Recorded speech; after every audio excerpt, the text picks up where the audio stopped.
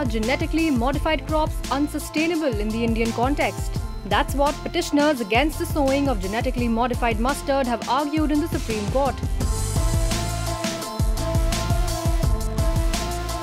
Adding that the companies holding the patent for GM crops are themselves testing the viability of these crops. Genetically modified crops have led to intense debates in the country for a while, with some farmers and activists not wanting the GM mustard crop to be grown in the country, while some pro-GM farmers have said that a ban on the GM technology would worsen the plight of farmers, as the old method of farming has proved to be a failure in dry regions of India. So, what exactly is the way forward?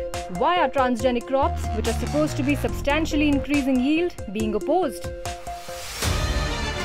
The Genetic Engineering Appraisal Committee, India's top regulator of genetically modified plants and food products, had earlier approved the environmental release of Dhara Mustard Hybrid 11. This is a genetically engineered variant of mustard that scientists hope could provide India with the vital source of cooking oil.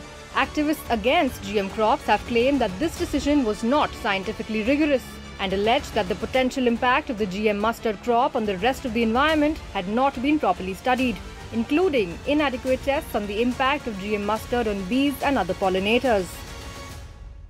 The claim that GM mustard will increase yield is not supported by the data submitted by the crop developers to the regulator, Alliance for Sustainable and Holistic Agriculture said. However, the government has told the Supreme Court that GM mustard will contribute to reducing India's dependence on imported cooking oil and will take the country closer to food security and self-sufficiency. Increased domestic production of edible oil due to deployment of GM mustard hybrids will reduce the dependency on other exporting countries, the government said in an affidavit. Many scientists have also welcomed the decision by the regulator. Experts say that the approval paves the way for the application of genetic modification to many other crops, which could lower their cost.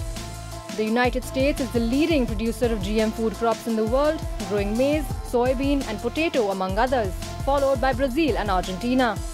So far, India has approved only one other GM crop for commercial cultivation, GM cotton in 2002.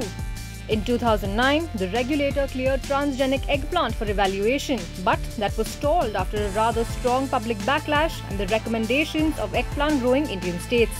Will India's rising population reluctantly rely on genetically modified crops in the future? If you like this video, then like, share and subscribe to Mirror Now.